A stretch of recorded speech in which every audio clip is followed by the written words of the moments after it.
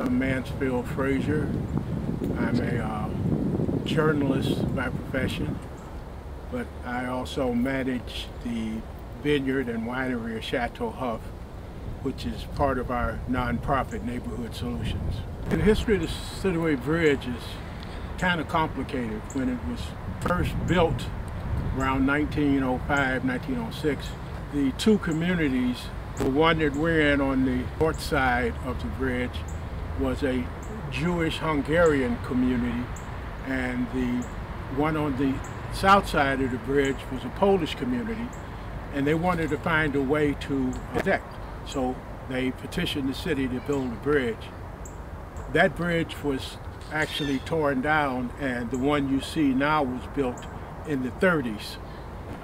It did the job it was expected to do for a while, but the demographics of the neighborhood, the north, the Kinsman neighborhood, changed and became predominantly black.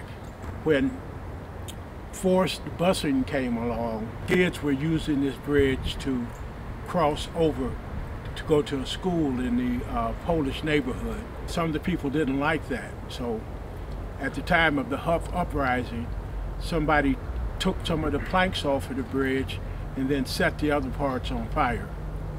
And the city decided not to rebuild it. During that decade, there were over 700 uprisings in black communities across the United States. What had happened is that the civil rights movement had started in the early 60s, and people felt it was stalling. So we expected change to come quicker than what it did. And so it built up a lot of tension and frustration. So the fact that there was an uprising is not surprising at all. Like I said, there were over 700 of them. The entire African American community was unheard. Even wealthy blacks still experienced discrimination, so it wasn't just about poverty. We're a nation that's called ourselves a democracy, but actually we're a pigmentocracy. It's based off of race and skin color, and those same issues haunt us to today that were prevalent back then. I was going through the same thing that most other minorities were. Microaggressions, the sense of betrayal of the civil rights movement, that whites were not buying into the notion. I'd been discriminated against severely at my employment, which kind of spun my world around. I was a certified welder. The fact was, I was training people to promote past me. And when I questioned them about it, they just said, that's just the way it is. We don't put black people bossing white people around. I just needed to change. My wife and I started a nonprofit, Neighborhood Solutions, and we were training people about the best practices for people coming out of incarceration. Rather than just tell people how to help those coming out, we decided to do a project that would provide employment, and that was the goal. There's a halfway house about a quarter mile away, and we use residents from that halfway house to help establish the vineyard. Our goal was to create paychecks, and you can't do that with urban farming. Not enough economy of scale. Grapes are different because they have a higher dollar value. That's why we selected a vineyard. We grow two types of grapes.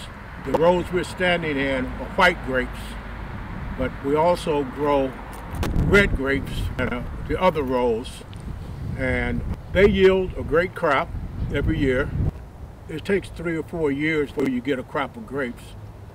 After we started getting a harvest of grapes, we wanted to open a winery, so we converted the biocellar to a winery. Starting next month, these plants will be pruned. They'll be cut down. All of this will be cut down, and we will start the growing process over again. And in September, we harvest the grapes, and we take them inside the winery and start the process of crushing them and making wine out of them.